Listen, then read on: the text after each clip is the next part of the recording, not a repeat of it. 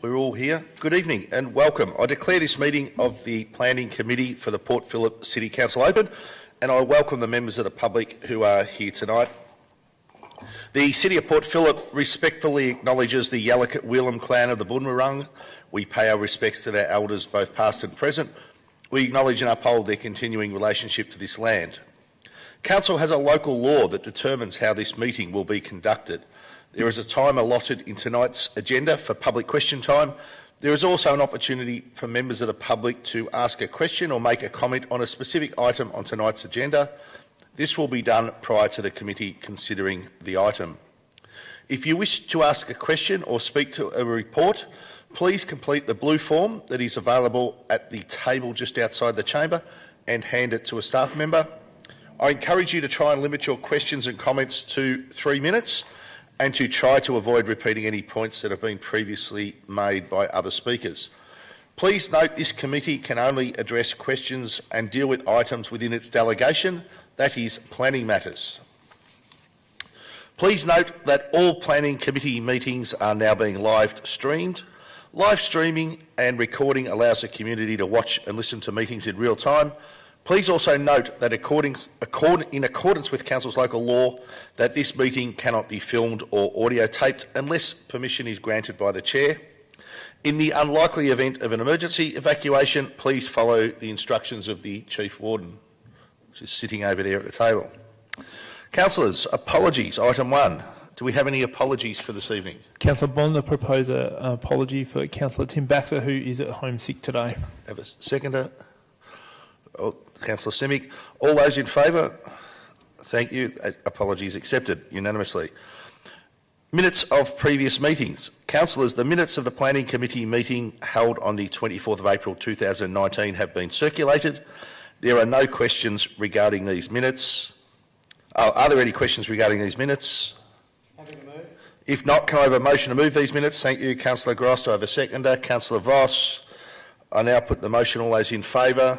It's passed unanimously. Declarations of conflict of interest. Does any councillor have a conflict of interest in a matter being discussed at tonight's council meeting? I'll take that as a no. Conflicts of interest. Public question time. Do we have? We have no speakers who have requested to speak to public question time. Councillor question time. Councillors, do we have any questions of the officers? Councillor Pearl. Can we get an update on 1 to 7 Waterfront Place, please? Is there any movement from the state government on that application at all? Mr. Borg. Through you, Mr. Chair, no movement from the state government, but there was a Supreme Court Court of Appeal hearing that occurred yesterday. They were given leave, so they were debating as to whether they provide leave to the appellants who wish to take the matter further. So we're waiting on an outcome of that. Councillors, are there any other questions? If not, we'll move on to presentation of reports. I will now move to the presentation of reports. Item 6.1, 25 Murchison Street, St Kilda East. We have about 9 speakers here tonight, plus the applicant. I call upon Miss Amy Dash, if you could come on down.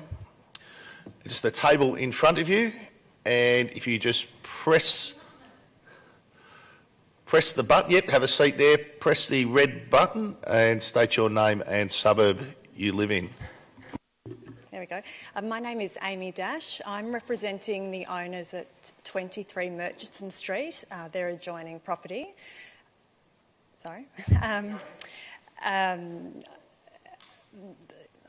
So I understand that there's obviously a group of objectors here tonight, so a range of topics will be discussed, and I'm focusing primarily on the impacts to 23 Murchison Street.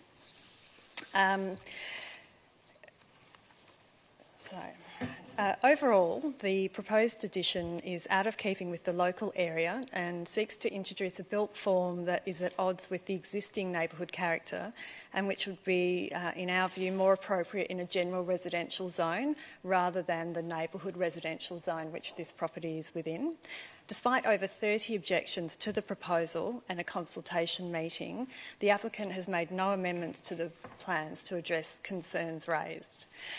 Given the substantial size of the addition that is proposed on site, it's unclear why the Council Town Planner has recommended that variations to Res Code side setbacks be accepted. At page 17 of the committee report, Mr Beer asserts that the variation to the side setbacks are minor and will not result in visual bulk impacts to 23 Murchison Street. And we can test this for the following reasons. The first floor western elevation, which comprises a bedroom, seeks a variation from the standards of 1.47 metres. This added visual bulk will have a negative impact on the amenity of the private open space area for residents at 23 Murchison Street.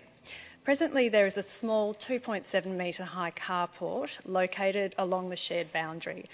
It's an innocuous structure and has no visual bulk impacts.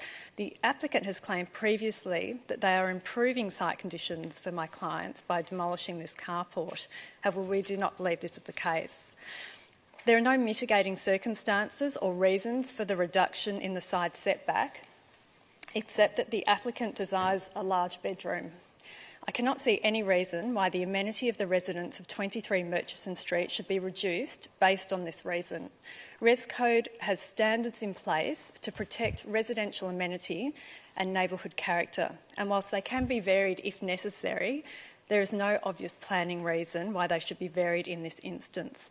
Therefore, at a minimum, the proposed addition should fully comply with the Res Code standard. Again, at page 17 of the committee report, it is noted that the proposed addition will not extend significantly past the existing built form at 27 Murchison Street.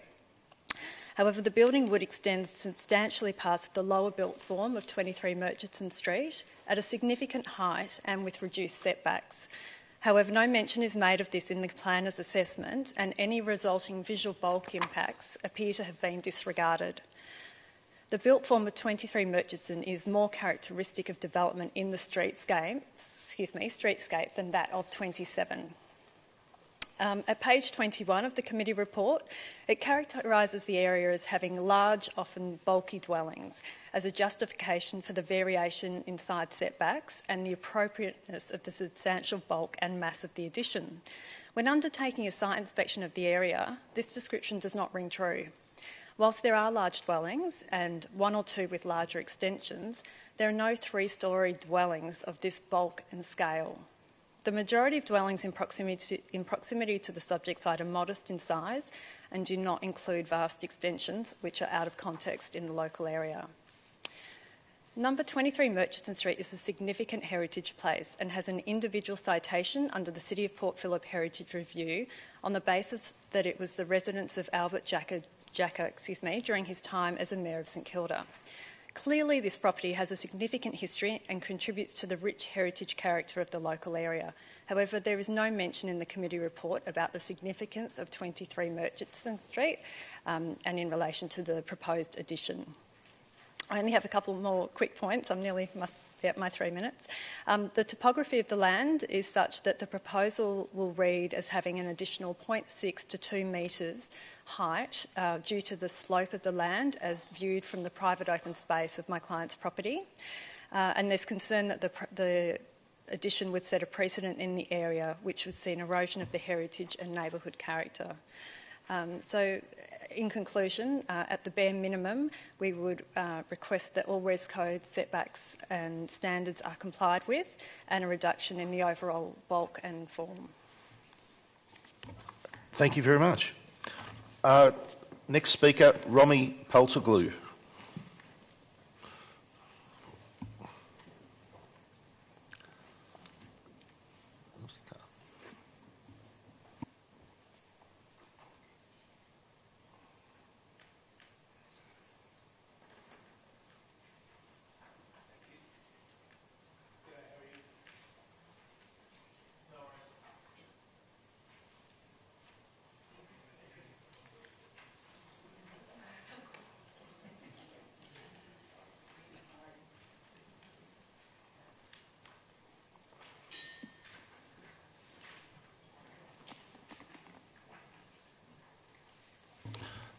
You could just state your name and suburb. Thank you.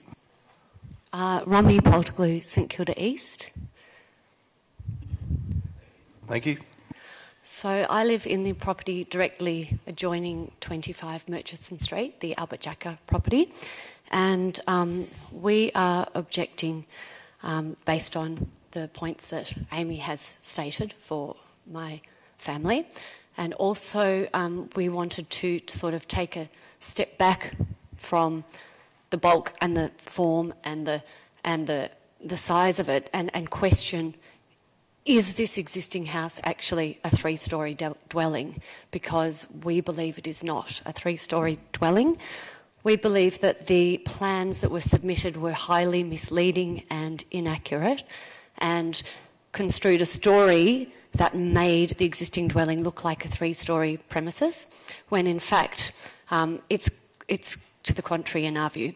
So these were the plans that were submitted in response to the objectors' points made through the process after the mediation meeting.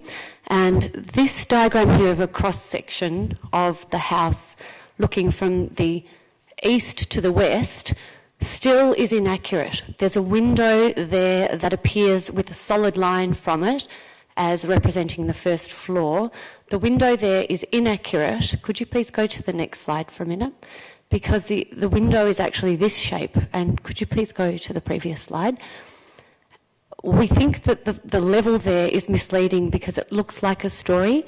I just wanted to reiterate that the only floor level on that level is the little red line.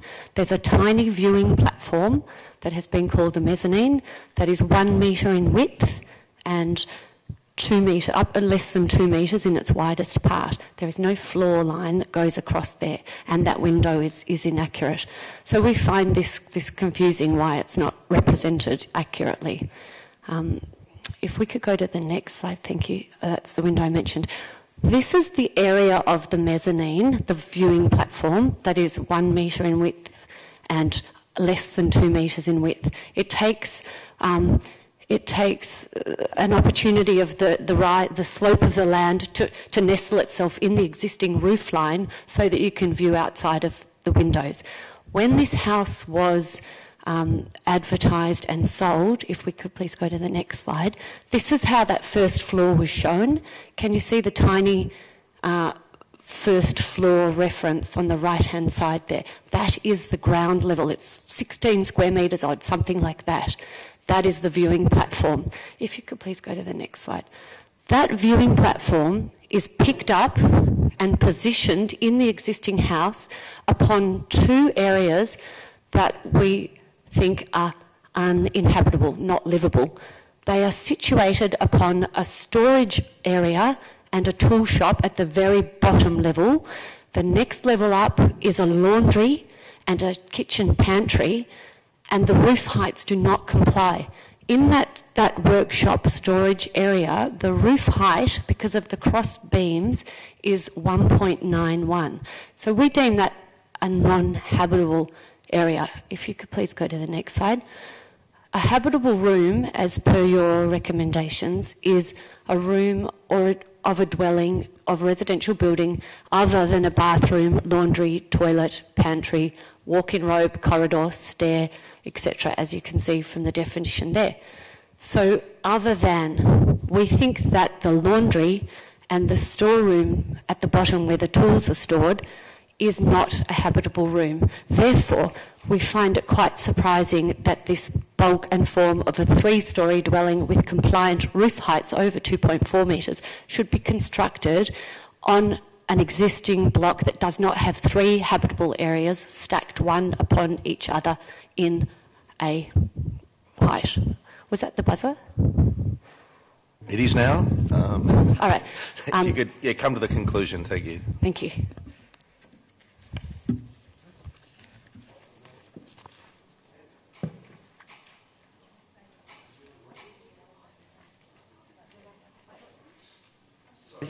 She literally did.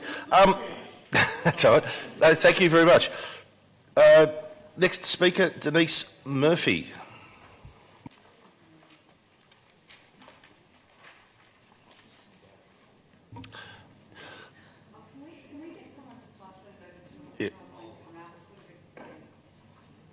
So, Denise, if you could just take your seat and state your name and suburb. Thank you very much.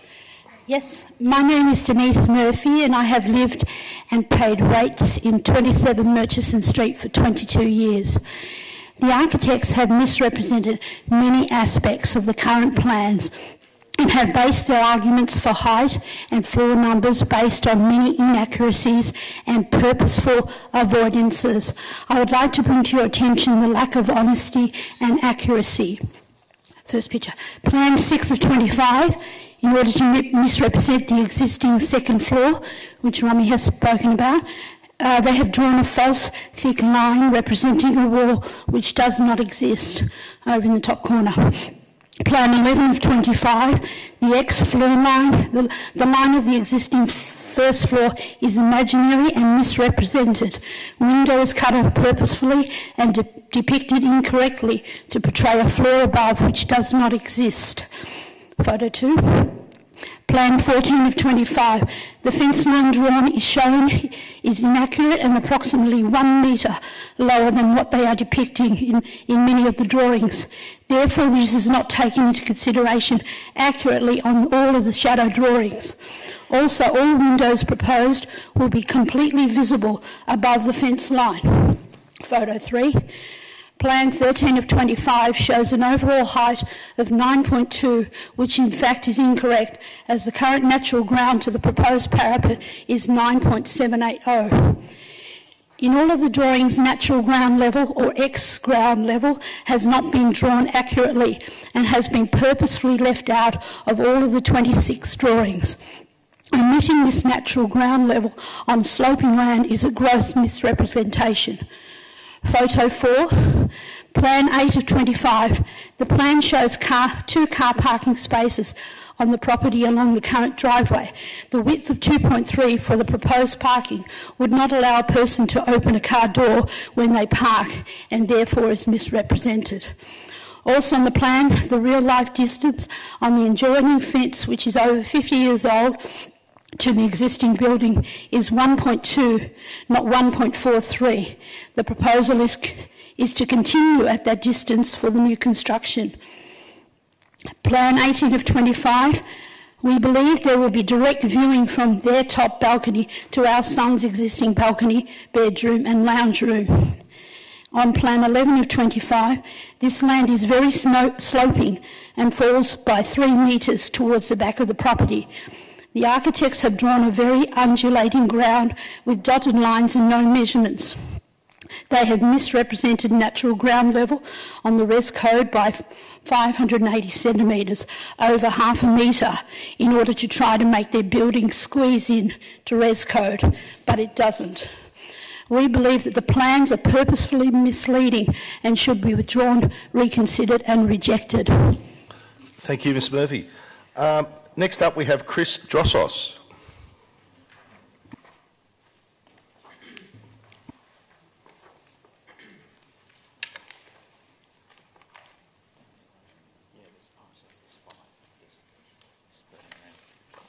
Mr Drossos, if you could just state your name and suburb for the records. Yes, Chris Drossos, Eastern Kilda, 27 Murchison Street, the adjoining property. I do not believe this 3-storey extension should be allowed. It is due to its obvious encroachment of the res code and encroachment of the neighbourhood character. Just briefly on the plans as discussed a moment ago, feedback from the planners show that we believe that there should be no exemption to the side and rear setback should be given as the site is wide enough to accommodate compliance. These lots are generous in width. The fencing height that is depicted on the plans is inaccurate and compared to what is really on site. Therefore, the accuracy of the shadow plans is called into question, and subsequently they have not supplied a new shadow plan even though agreeing that this fence height was inaccurate. Photos, do you have C? There is a very questionable statement by the planner at paragraph 11.17 in which the planner states that, quote, The encroachments would not raise any character issues given that large, often bulky dwellings are typical of this area, close quote. In this part of St Kilda East, the dwellings are low scale. They are predominantly single-storey houses, and where it is two-storey house, the size of the second floor is very much modest and small. And as you can see on the drawings, and I'm sure you've all been around, and I know Councillor Baxter was around there. We invited him, so unfortunately tonight he's ill. The large extension is too bulky and out of place. Photo A? Yeah. This shows the Res Code overlay drawing of, as you can see, the blue line is what is represented as the Res Code setback based on their figures. On investigation, the natural ground level is lower than they are portraying, therefore the red line will be the true Res Code setback. When applying a true measurement of the heights and setback, this proposal does not comply with Res Code by quite a lot.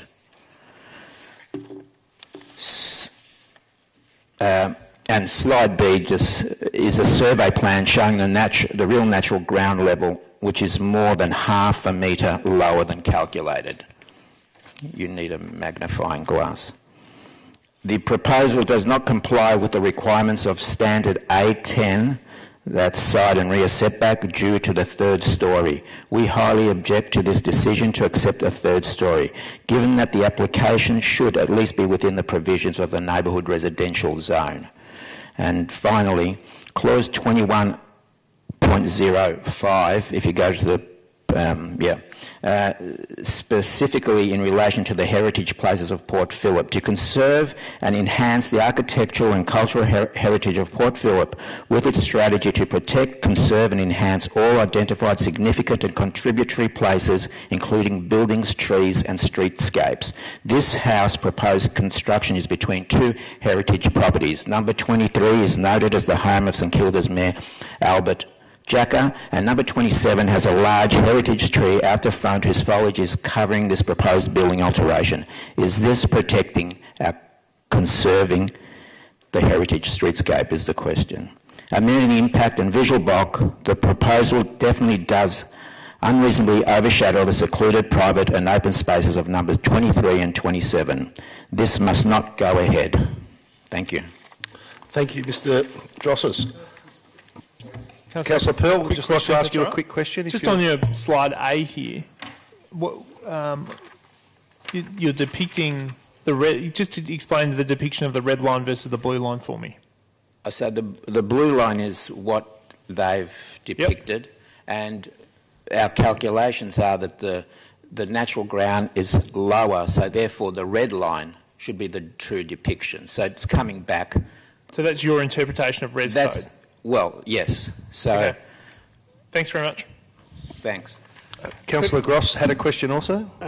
Could I just foreshadow that I'm going to be asking the questions of clarification on the ground level of these from the applicant? You certainly can. Thank you, Mr Drosses. Thank you. Next up, we have Nicholas Drosses.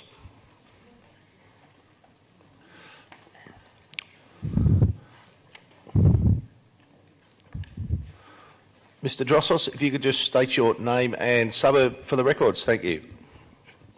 Hi there, my name's Nicholas Drossos and I live at 27 Murchison Street, the adjoining property, East St Kilda. Thank you.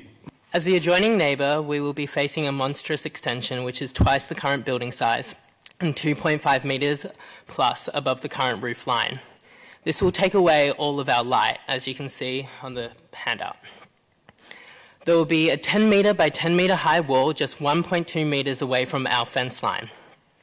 On that huge wall, we will be daily facing a metal panel which is 10 metres long by 2 metres high, with a range of buzzing machines behind it.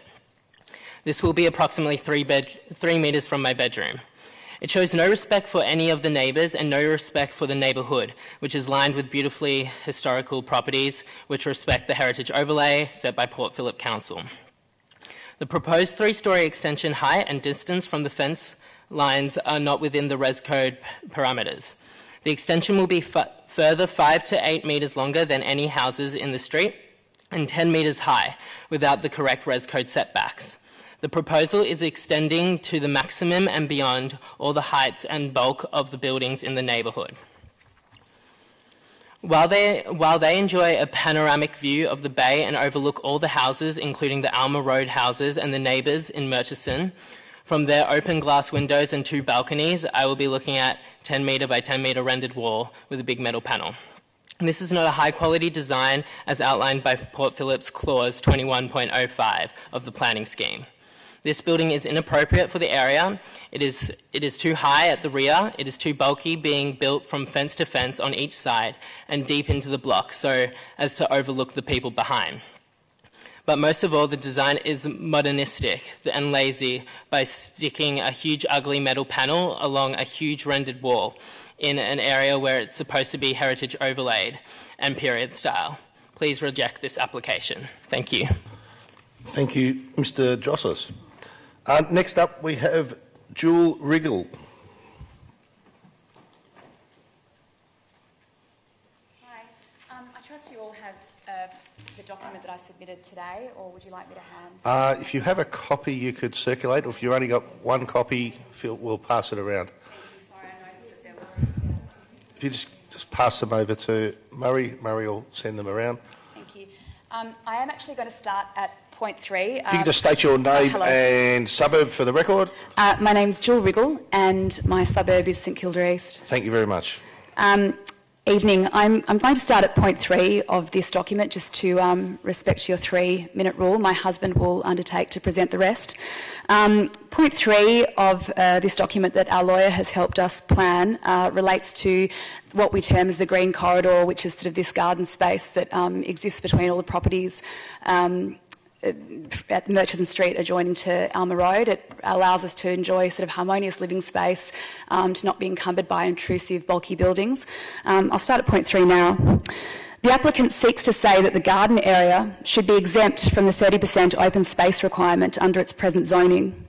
It does this by saying that it's exempt from the 30% requirement because the site originally comprised 2 dwellings over 2 separate titles, which separately would grant an exemption. However, that is not the present structure. The present structure is one large house over the titles. We are of the view that this is an evident contrivance to avoid the intended planning scheme, yet contrary to this, when it suits to argue the opposite, the application says it can rely on the slope of the whole land and the height of the whole building to leverage another story. We say they cannot have it both ways. Point 4, overlooking. Overlooking is an exceptionally substantial issue for us. We are the property that's on the southern boundary. This property would look directly into our house and all our living areas.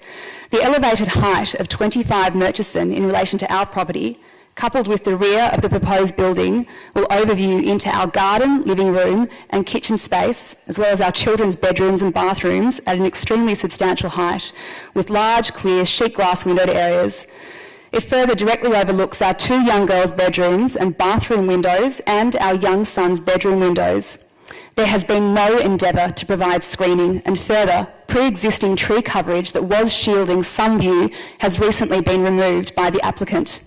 The effect is the proposed extension towards our property now increases the building proximity to our rear fence line at a height similar to an elevated rail overpass at 3-storey height. Previously, the built form paid respect to neighbours and res code with a treed garden setting screening much of the lower level building.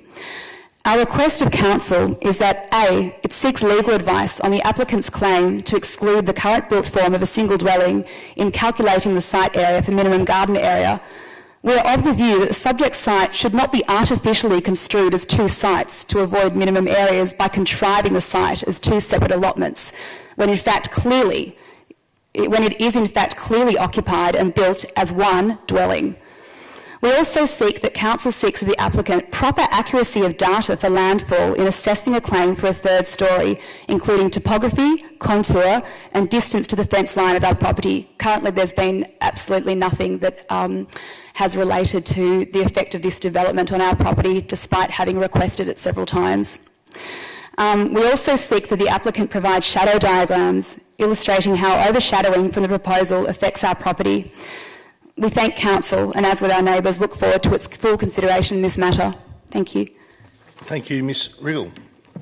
Sorry, we have a question for you. Councillor Brand would like to just ask a question. What did you say that you requested several times? We requested shadow diagrams. We requested any information that was applicable to how this development may affect our property. We are right on the adjoining fence. It will look into our property in a very significant way. Each time we requested it, it's been denied. We basically wanted the same treatment that the other properties have had, shadow diagrams and so forth. The shadow diagrams in the application,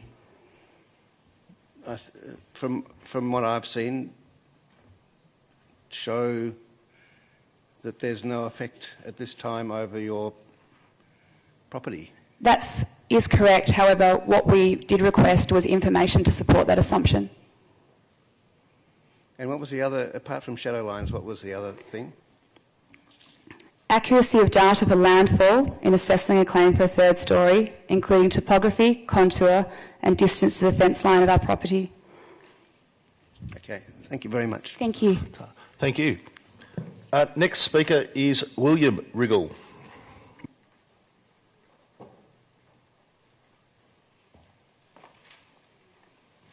Mr Riggle, if you could just state your name and address for the record. Sure.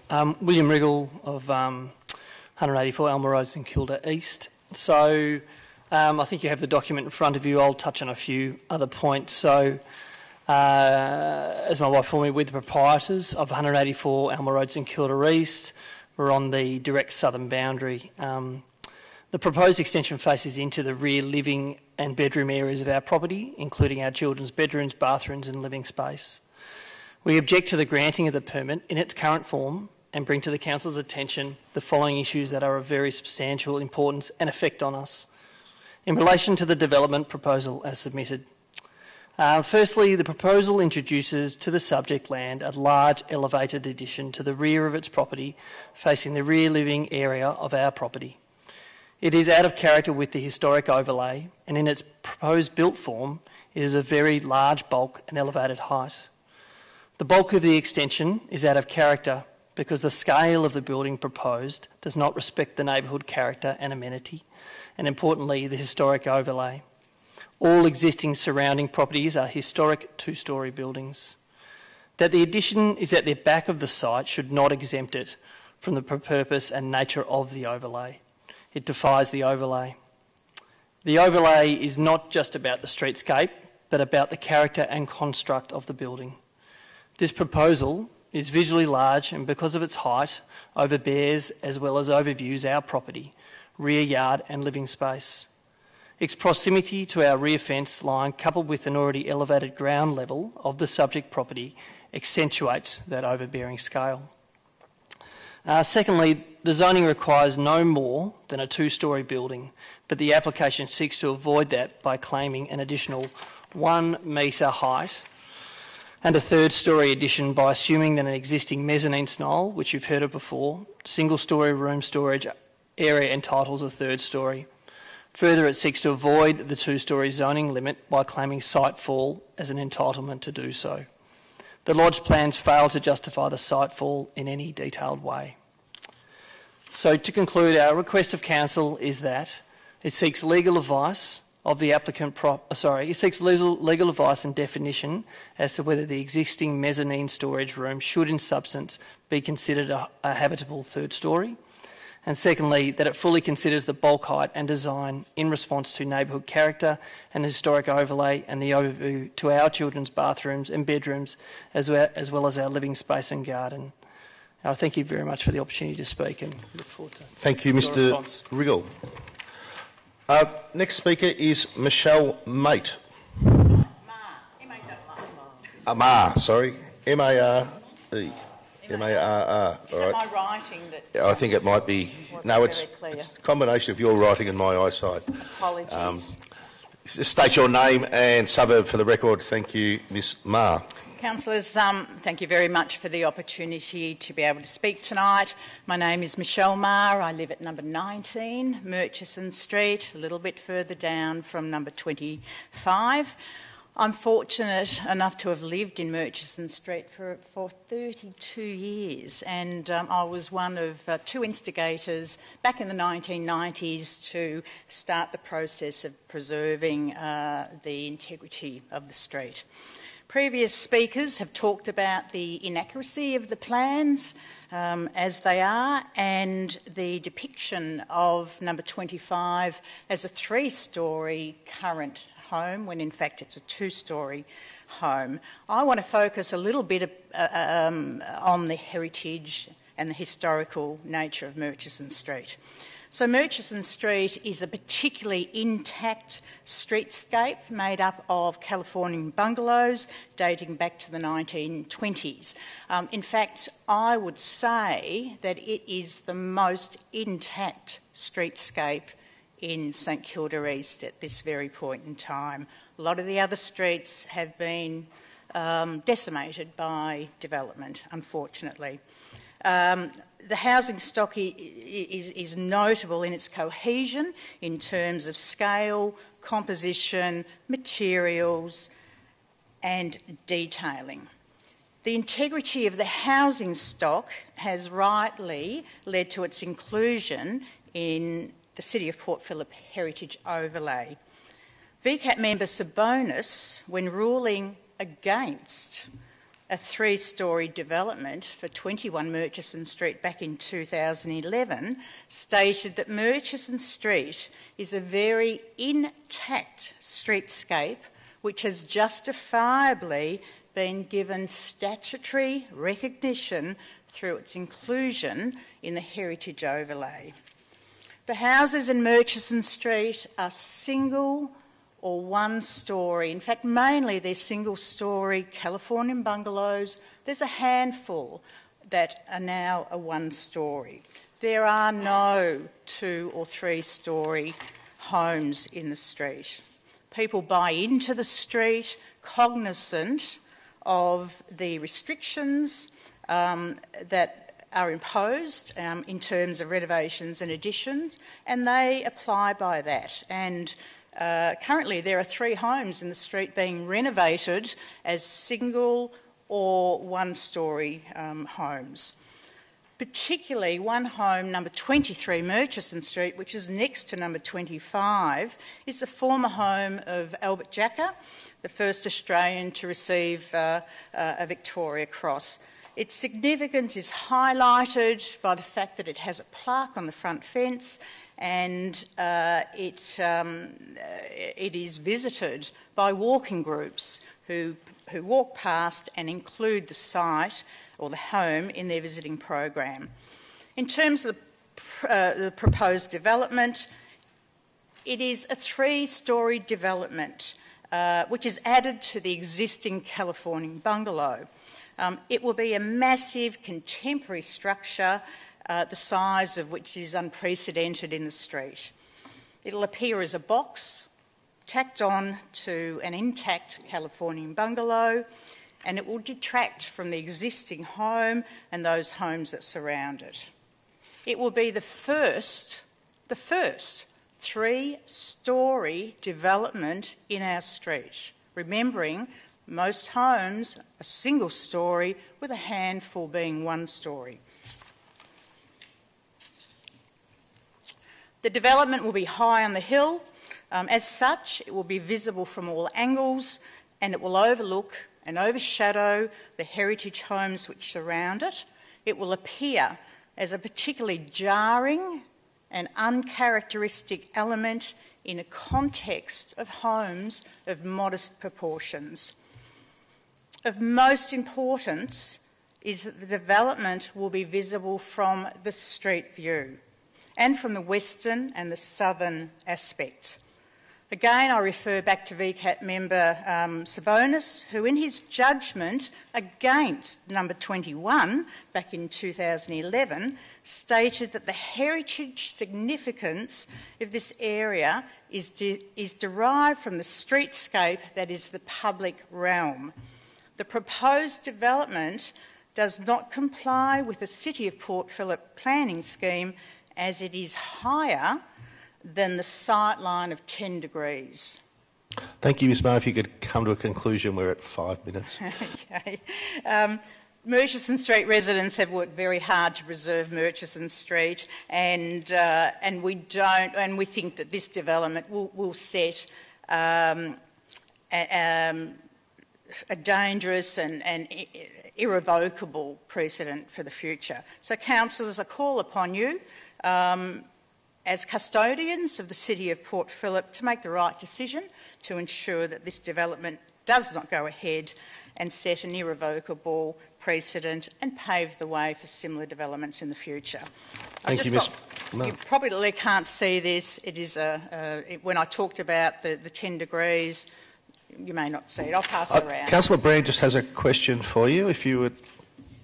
I perhaps should have asked this question of a previous speaker, but your submission is about the unprecedented nature of this building. What's your take on the height at the back of number 27 Murchison Street? How many stories is that at the back? On Elmer Road? No, Murchison, the neighbouring property beside 25, but number 27. That would be an additional, it's ground and 1 storey.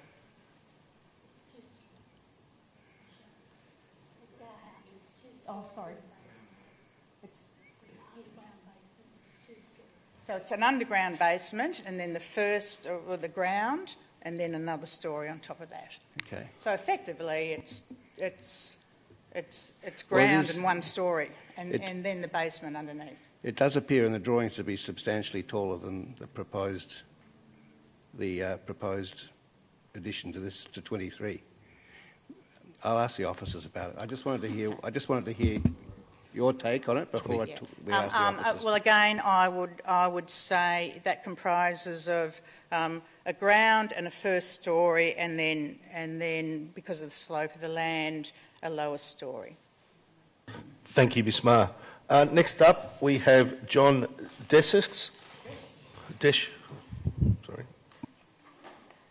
Anthony John Desch, 19 Murchison Street, St Kilda East. Thank you very much. I don't think you need the microphone, but it's just in front of you. Greetings.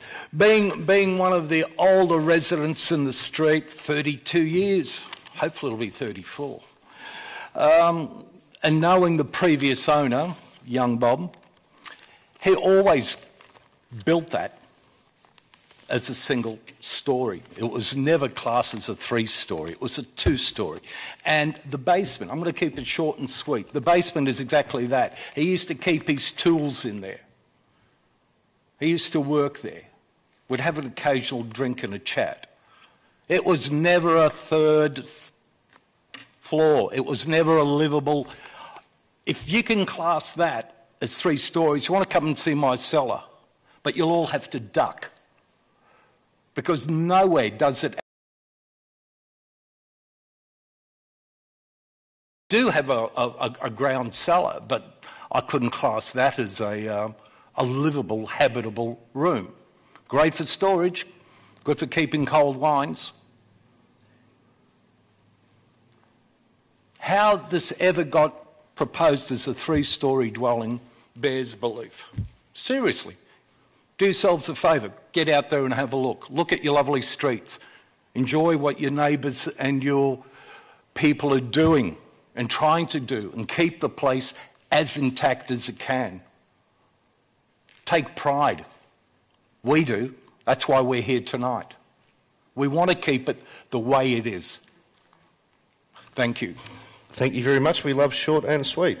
And our final speaker is speaking on behalf of the applicant, Mr. Paul Little. If you could come down and welcome back, and thank you very much.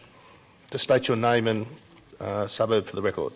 Thank you, councillors. My name is Paul Little. I'm a town planning consultant. I operate out of the City of Melbourne in the suburb on Collins Street. I'm here tonight to address you in relation to what is a significant application for my client.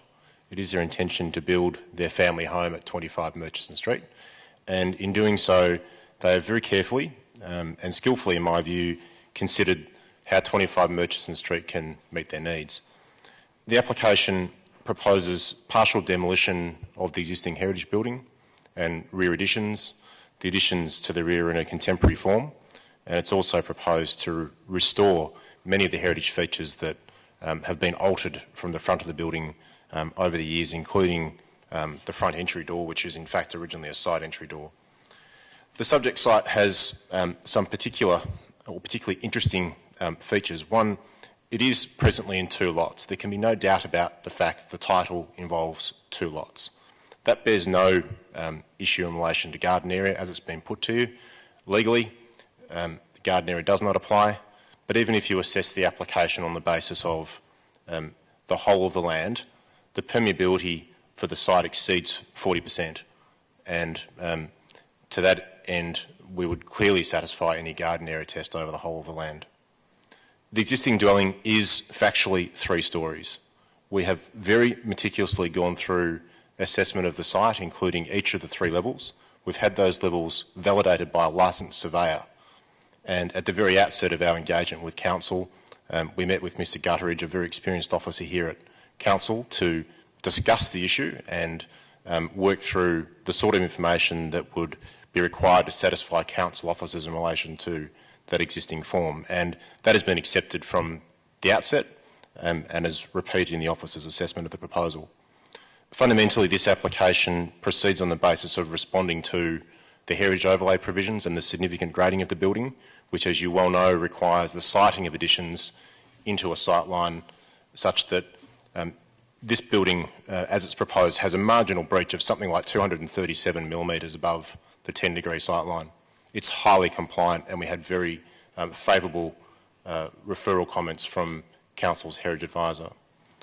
In relation to other matters that have been put to you in relation to the accuracy of plans, we stand by the levels that have been informed again by a licensed surveyor. They've been carefully considered through the way in which the application's been composed, and whilst we acknowledge there are variations to standard A10 in this instance, what has to be considered is what the effect of those variations is. That's the way Res Code works. It is a discretionary provision, an objective-based provision where standards can be varied, where amenity implications are considered to be reasonable, and that's the position we and the Council officers have arrived at in this instance.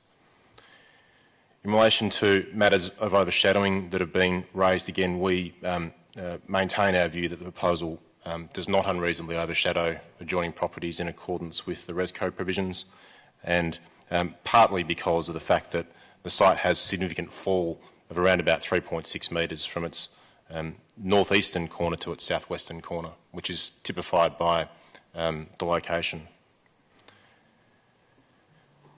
I think that covers all the points I wanted to raise other than dealing with building height. I suspect I may have some questions in relation to that, so I'm ready to address those as they arise. Councillor Gross had his hand up already. Councillor Gross, any questions?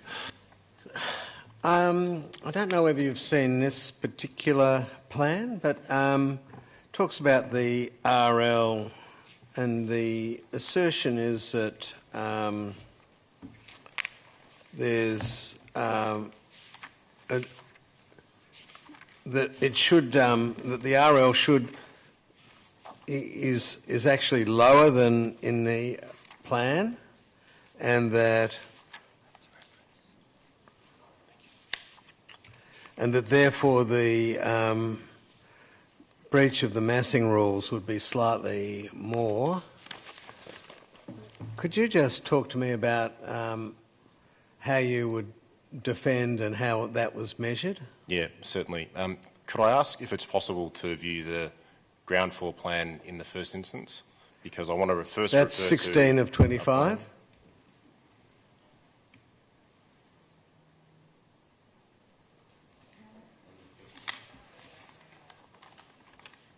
Sorry, I don't... Bear with us while we get that... I think it's 16 of 25. Brought to the screen. That's the plan you've referred to, Councillor Gross. I'm actually hoping to refer to, in the first instance, a plan slightly beyond there, which is in fact TP 15.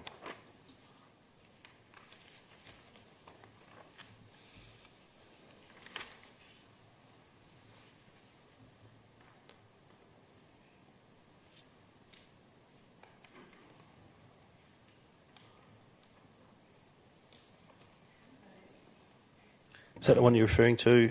That's correct, although it's very difficult to see because of the scale. It is very difficult to see. Councillor Gross, I'll try and explain it verbally, and hopefully I can address your question because I've turned my mind to it, having heard what's been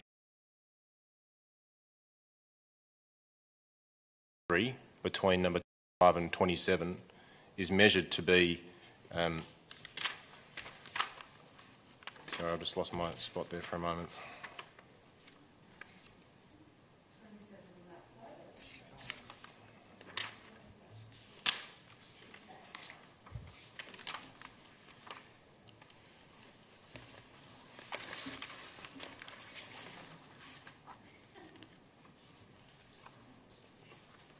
In fact, it's easiest to look at this on TP16, Councillor Gross, as you've perhaps correctly put, because that's the section that cuts through the rear section. Which is the next slide down. There we go. So you can see there that this is the original submitted plan without the alterations that have been made to it. And you can see where the res code profile cuts through on the right-hand side of both sections 1 and 2. And what is shown there is an existing natural ground level at the boundary.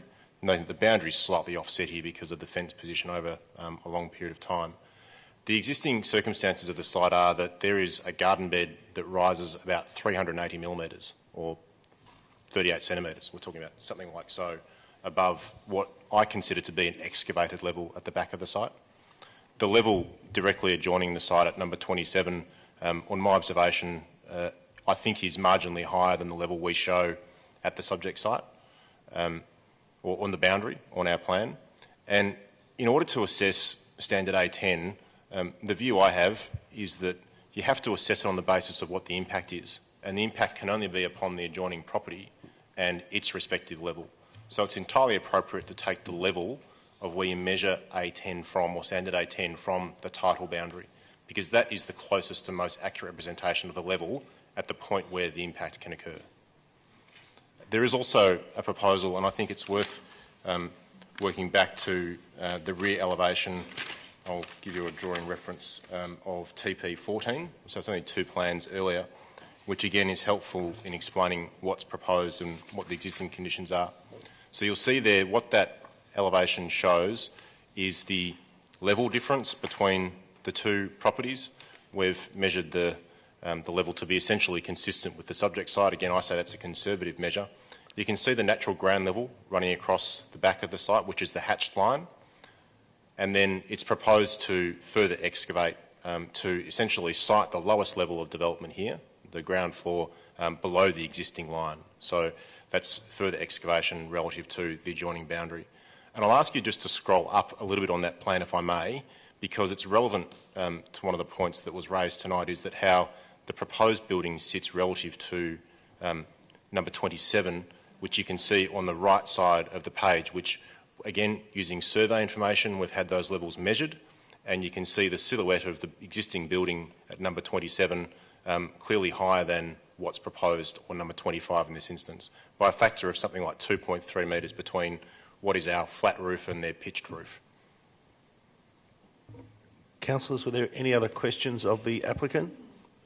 Sorry, thank you. If you could be... No, calling out. Sorry, Councillor Crawford.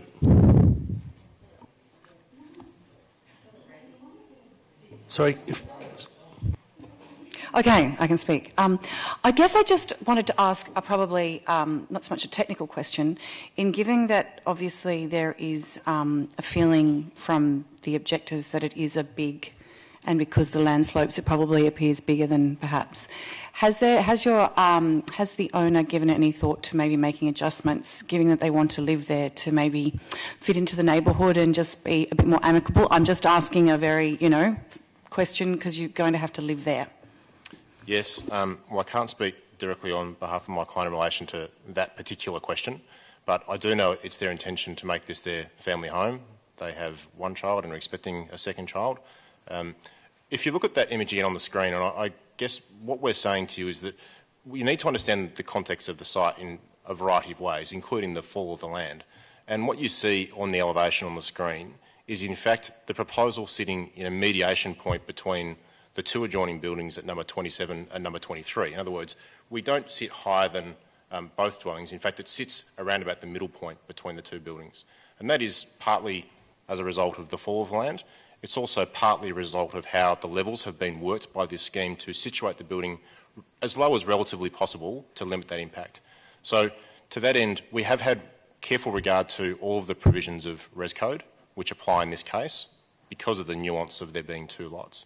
The Council Officer's report essentially addresses 2 points, one being the A10 setback provisions, which I've addressed already, and we maintain our view that there isn't an unreasonable amenity result deriving from that variation, but also in relation to matters of overlooking at standard A15. And the conditions that have been proposed by officers are perfectly reasonable in the context of overlooking from our position. I've got sorry, Councillor Brand, you go ahead. Yes, I just want to take you back to the where you've calculated the Res Code profile from, which is an RL of 32400. There's two different points where it's measured on the sections. Councillor Brown, you're quite right. 32400. Oh, I see. No, I see. One of them is. All right. One of them is 32, and the other one is 3260. Yeah. So those sections are taken around about 3 metres apart through the rear of the building to depict that change. I was going to ask you how, if you go, can you just scroll down a tiny bit? Yeah.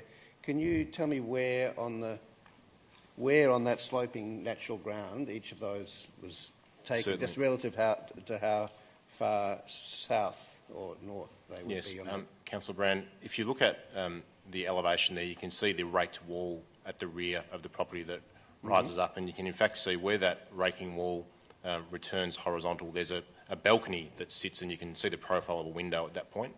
So that runs through essentially the highest relative point of the building.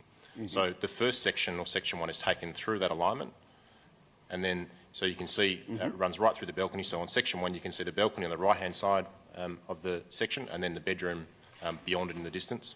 And then the second section, or section 2, is taken, on my calculation, about 3 metres behind that point, running in that case through, on plan,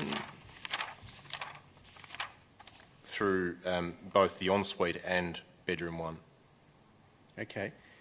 And is there a drawing you can show us that shows the relative position of the next door house in plan form with your house, with your client's a plan house?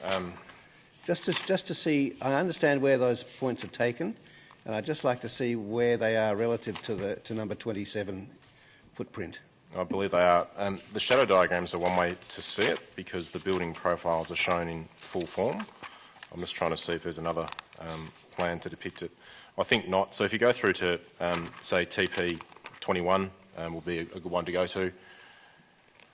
What that depicts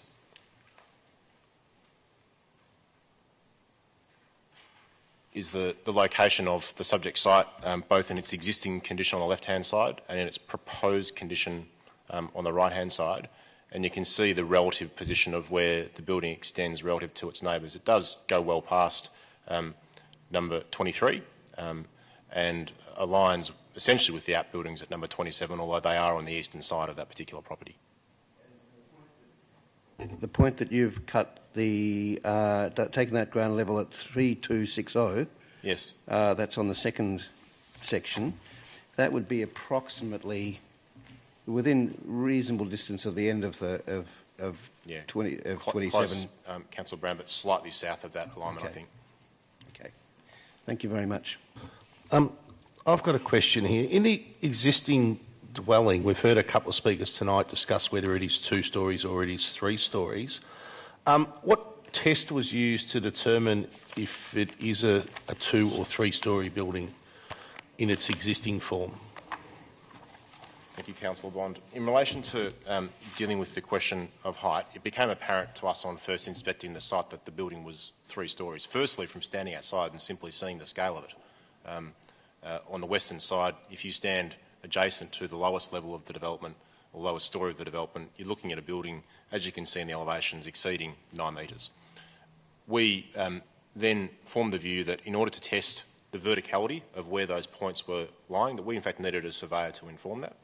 And we had a surveyor come out to do essentially 2 things. One, profile the floor-to-ceiling clearances, i.e. floor to underside of the ceiling, to demonstrate that it's a compliant level under building code, and then also to consider that against section diagrams which demonstrate very clearly in material we've supplied to Council from the outset that this is in fact a 3-storey building. I understand the issue that's been flagged by some of the residents in relation to the extent of the mezzanine. However, it is a mezzanine. And when you go to the definition of what constitutes a storey in the Planning Environment Act, it very clearly includes a mezzanine. So whilst I understand the submissions that have been put about its size and its proportion to the balance of the dwelling, but the fact is it exists. And at that profile, in the survey material we've provided, we've got 3 levels complying with building code on the subject site. Any other councillors? No. Thank you, Mr Little. And no further speakers. Councillors, do you have any questions of the officers? Councillor Pearl. Thanks very much. Just wondering if officers could comment. There's a number of points here, as I'm sure other councillors will go through them as well, but the first one, which is a small one for me, was the machinery in terms of air conditioning machinery, etc., and how far away that is from the fence line and what mitigants have been put in place to reduce noise and visual pollution.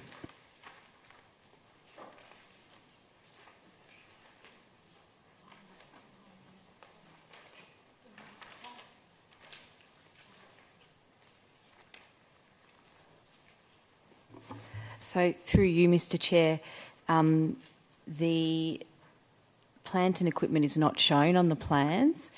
However, there is a condition which is at condition 4 on page 9 of the report, which is a standard condition we use specifically in heritage areas, which requires that any plant and equipment not be visible from a street or public park. So that's our standard requirement for heritage, in heritage precincts. Councillor Pearl. So is there any assurances that the property next door won't get huge amounts of noise pollution and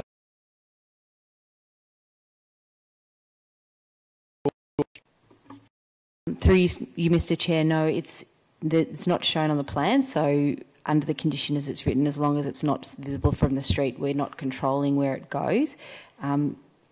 Should you wish, you could include a condition under condition 1, recommended condition 1, which requires amended plans to be submitted, and you could require that screening that plant and equipment be shown, and that any that would be visible from adjoining properties be screened, which could assist with visibility. Noise is also addressed through other legislation that relates to noise, such as EPA regulations. Thank you. Councillor Pearl, just to clarify, was your question in relation to the comment on that diagram about... Yeah, that's correct. There was a comment from one of the speakers that behind that steel screen there was going to be machines whizzing. I can't remember exactly what the comment was, but it was something about machines whizzing or devices whizzing. Oh, he's gone. All right, he's not here anymore. Behind that screen, are you able to speak to what would be behind that screen on the plans, and if there's any item there that may cause concern to the neighbours with regard to noise? Yes, so if you look at advertised plan 10, TP10, services are actually indicated there, so I apologise for that. They're not shown specifically what would be there, however, it does say services, and that would be behind the screen. So this, in effect, that is what that metal screen would do, is to conceal the services and hide it from view. So I apologise for my first response being slightly inaccurate. Any other questions, councillors? Councillor Voss. Yes, thank you. To just address a consistent theme through many of the speakers about the inaccurate plans. And I'm just wondering if I could get an understanding from you, Ms Pound, around the claims that perhaps the fence heights aren't accurate, the window shape's incorrect, the ground level's not right, the car park size is much smaller than it's on the plan, and the shadow diagrams are incorrect. I'm asking you about your confidence, I suppose, in the plans that we're making a decision on tonight. Are you confident that they're the accurate ones? Ms Pound. Thank you. Through you, Mr Chair, yes, I am confident that the plans we have are sufficiently accurate, having heard a number of concerns come from residents in the objections, but also in the consultation meeting. Oz Office has gone through a number of exercises to ensure the accuracy. That is included undertaking a site inspection in relation to understanding the stories that are there on the site and to ensure that the survey information we've been provided is accurate with what we've observed.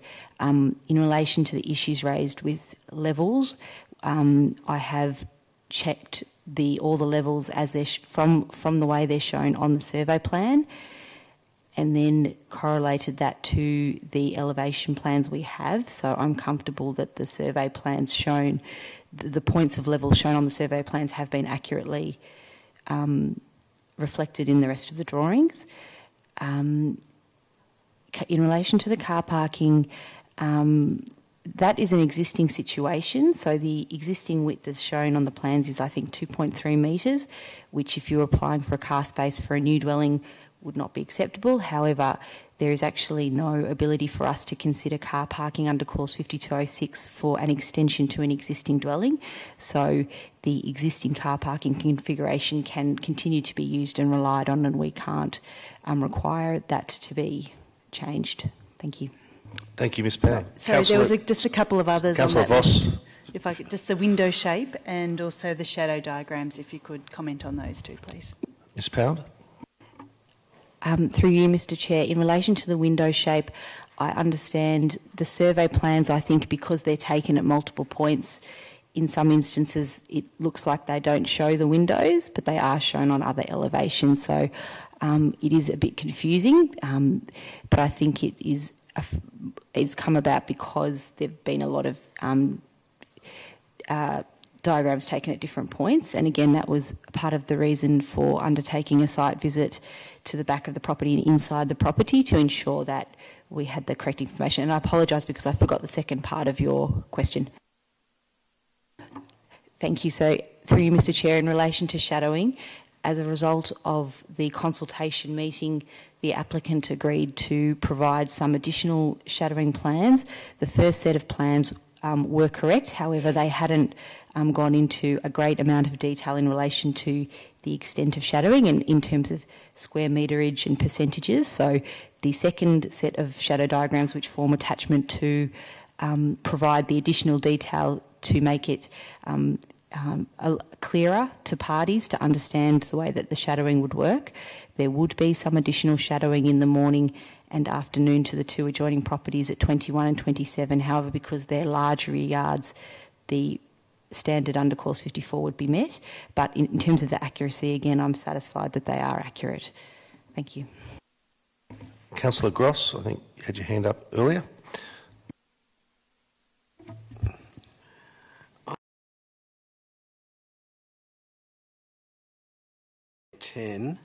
There's been some debate about that, but you're satisfied that about two things, are you? That A, the plans are rendered correctly and not, I don't know if you saw some of the objectors' plans, but they moved the A10 line in, and that even with the applicant's plans there was some slight variation from the Res Code standard. You're satisfied on both of those issues? Yes, so in relation to, through you, Mr Chair, setback standard, in order for us to be comfortable that the standard will be, that the objective is met and that we can therefore vary the standard, there are really two things that we will turn our mind to under the planning scheme, and the first is in relation to character, and the second is really the off-site amenity impacts from the variation. So there's two things we turn our mind to. In this case, we're satisfied on both counts. In terms of if there is some change in levels that would result in, say, an additional 300 to 400 millimetres, in terms of what that would mean for non-compliance, I believe it would still mean that the top level, a bit more of the top level would not comply. In terms of would that mean that the objective is met in terms of both character and off-site amenity impacts, I'm still satisfied that both would be met. particularly, I think, in relation to the scale of the development from a character perspective, which is shown in that rear elevation we were looking at earlier, which shows how the scale of the development relates to what's around it. And in relation to off-site amenity impacts, I'm comfortable that all the off-site amenity impact standards would still be met in terms of overshadowing, daylight to window, solar access.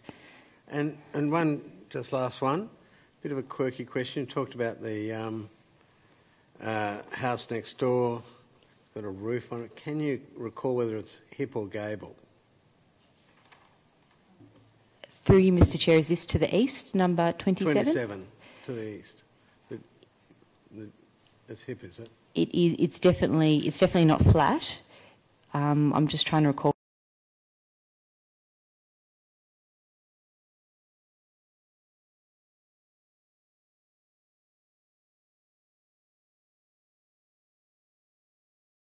Say through you, Mr Chairman, the plans at TP14 do depict a hip roof at the back. Councillor Crawford. There's a long list, sorry, Ms Pound. Can I just ask the question about, is there any need for an applicant to provide overshadowing to a yard that's quite a distance behind? Like, so the people to the south were saying that they requested, but I mean, from my reading of the shadow, it looks like there isn't much. And is there a requirement to provide that if there isn't? Through you, Mr Chair, overshadowing under Res Code can only be assessed at the September equinox, which is the halfway point of the year. So for half of the year, the shadowing would in effect be less, and for half of the year, the shadow would be more.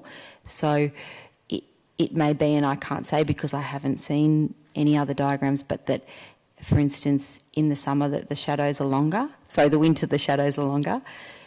And so maybe at winter there might be some shadowing to the property to the rear. I can't say. It's still over 13 metres away from the rear of what's proposed, but maybe there could be. But regardless of that, we can't consider that under the planning assessment. We can only consider the shadow at the equinox.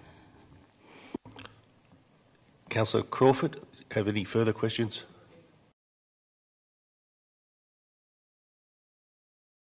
Looking into his bedroom. I think it was on 27, the side of 27. I couldn't. Is that the case that this one? It's still back to that steel screen. What requirement is there, like distance between, like overlooking, and does it meet it? And do we need to screen it at all? Through you, Mr Chair, there were a couple of instances of non-compliance with the overlooking standard that have been picked up through the detailed assessment, which is outlined in the report, and that has resulted in recommended condition 1B on page 8 of the report, which requires some additional screening. Now, 1B1 requires additional screening to the eastern side of the third floor balcony. So I believe that that relates to the issue that was raised in relation to the adjoining bedroom. So that would require some additional screening, and as you can see, the condition is quite detailed in relation to the information we require. Councillor Crawford. And while we're overshadowing, just from the look of the overhead, there are quite substantial backyards between the lower. So the people to the south were saying there's some overlooking into their children's bedrooms and bathrooms. It seems like it's quite a distance. Is there a minimum distance or any shading required there? So under clause 54, we're guided to consider a distance of 9 metres from a habitable room window that's proposed to an existing private open space or habitable room window. So in this instance, as I said before, the rear wall of what's proposed is over 13 metres away, which is why we haven't required some additional screening.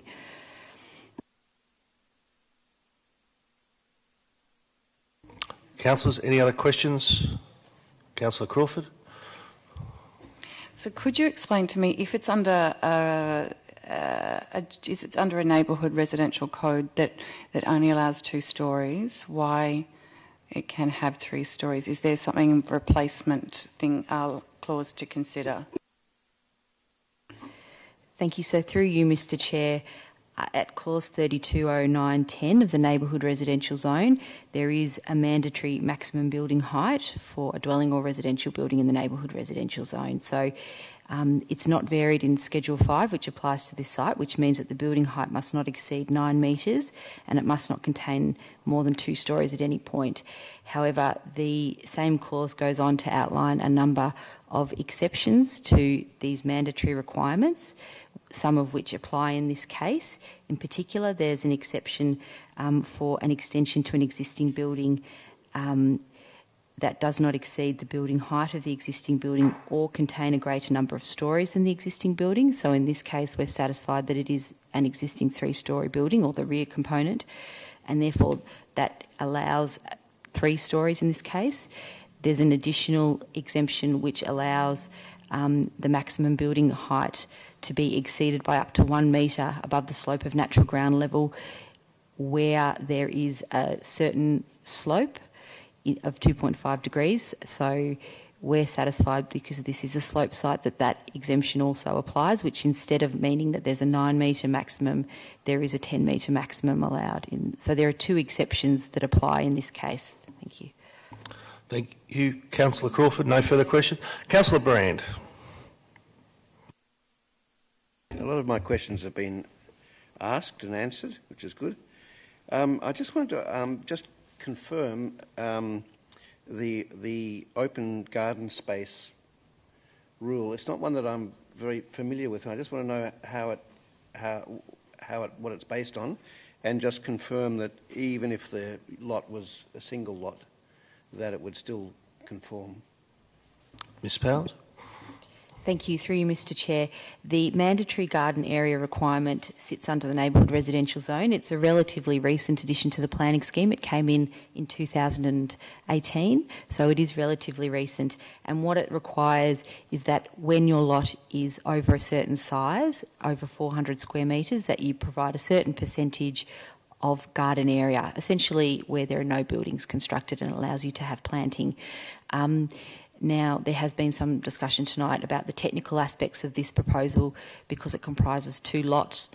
Technically, both of those lots are under 400 square metres, and therefore the mandatory garden area does not apply. However, as we've put in the officer report, even if it were to apply, which requires it would require, sorry, I apologise, I'll just go to the section in the report.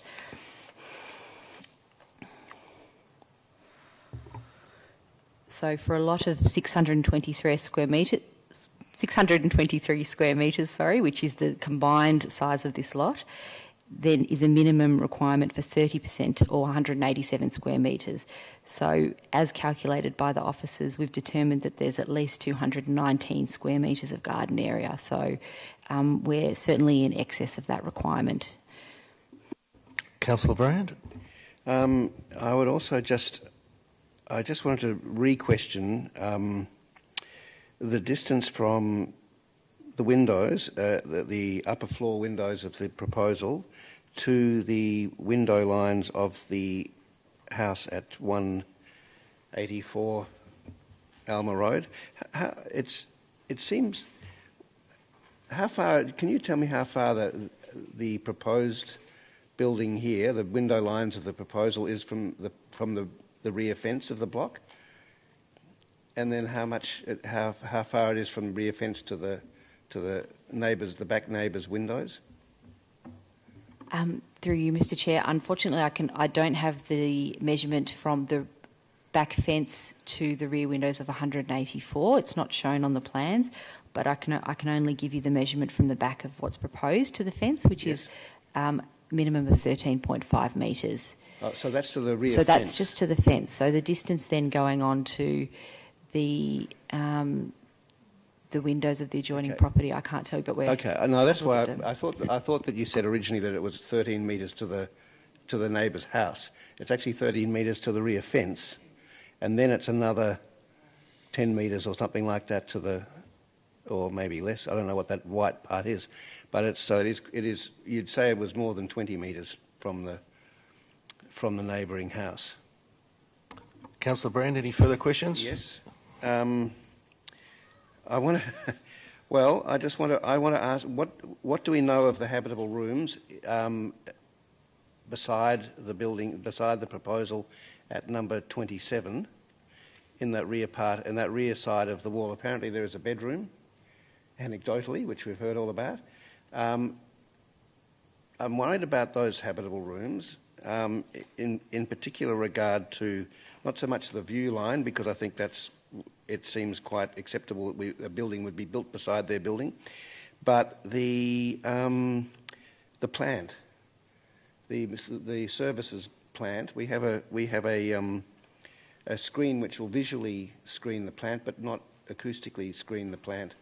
And I'm just wondering whether that's a suitable place. It's about 4.5 metres away from what is probably a habitable bedroom, and 4.5 metres doesn't seem very much of a distance from from services plant and what have you.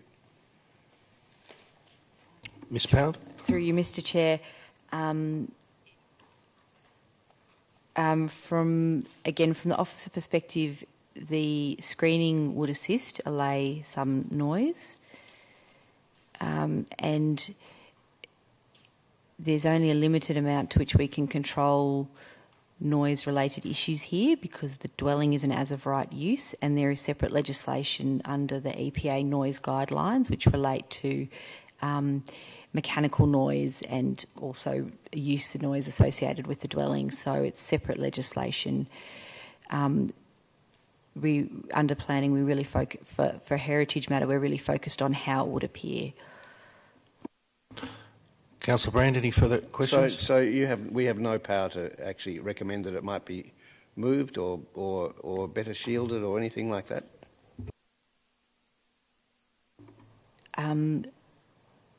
Well, not really, because we can't control the noise. Of course, we can put the question to the applicant, and it could be dealt with through a condition if they are amenable to that. Councillor Brand, any further questions? No. Any other? Councillor Crawford? Can you just clarify for me, please, Ms. Pound? It's hard to tell from all the images that we do have, but I know it's bulkier, but the extension it's not higher than the extension next door, because of the grading of the land. Is that correct? So in 27, I'm referring to. Yes. So through you, Mr. Chair, that's correct, and it's something that I think I appreciated most when I was standing in the backyard, because it's very hard to appreciate levels from looking at the plans. But yes, and that is what's demonstrated on that rear elevation plan, is that it is number 27 is higher, and that's partly because the block is higher. It's also partly because on this site they are doing a little bit of excavation, so that there is a bit of sitting down of that lower floor as well. So there's a few things here, as well as the flat roof form compared to the pitch that's next door. Thank you, Ms. Pound. Councillors, Councillor Brand? If we were so inclined to focus on the effect of the plant, reasonably close to a habitable room, neighbouring room, is there some simple condition that we could put on now that would say to council's satisfaction, or to just some way to give it a little bit of negotiation room that council officers could agree to after the fact tonight? Through you, Mr. Chair, yes, we could certainly put an additional condition at condition 1. So that could be condition 1C, to require that the plant equipment, or if you're specifically concerned with the air conditioning unit, that the air conditioning unit be relocated away from any adjoining habitable room windows, and specifically mention the habitable room windows there. I'm not sure that it warrants being moved away. I want an assessment done and a negotiation happen that it could either be relocated or better acoustically baffled, or that everybody is happy that it's actually not going to be a problem, but to your satisfaction in some way. Mr. Borg, did you have something to add to that? Thank you, through you, Mr. Chair. I think a better condition would be relocating it to a position to the satisfaction of council. That could be done through a negotiation with the applicant at that point. And if I could just add as well, in terms of the EPA guidelines, there are prohibited times for residential noise, and noise cannot be heard from a habitable room after 11 p.m. and before 7 a.m. Monday to Friday, and weekends before 9 a.m. and after 11 p.m. So that will help protect the residents' amenity. Councillors, are there any further questions? No?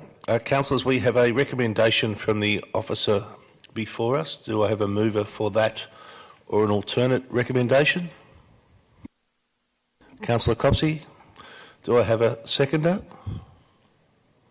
Councillor Voss? Councillor Copsey, would you like to speak? Councillor Voss, would you like to speak? No, I'll reserve my right. No. Any other councillor like to speak? Councillor Brand?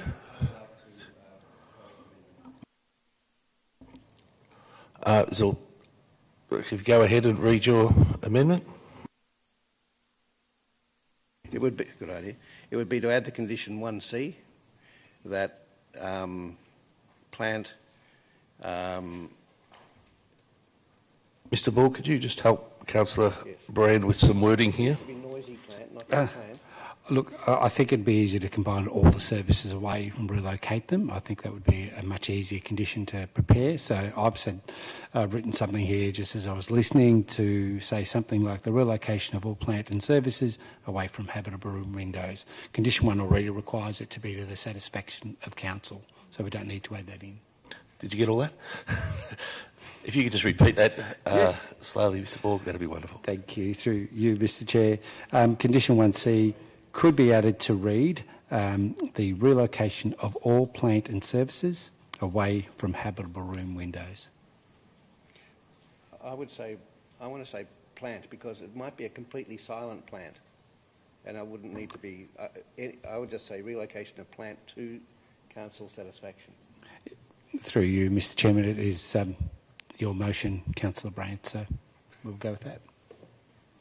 That's what I would. Councillor Brand, if you could read your motion. I can't see how it works grammatically. That's redundant.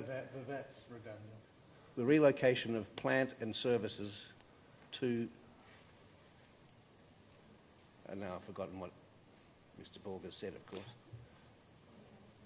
To the satisfaction of council. No, the whole thing is to council satisfaction. Yeah.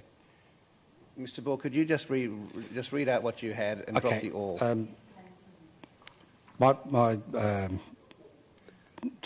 drafting would have said the relocation of all plant and services away from habitable room windows. Away from habitable room windows? Yeah.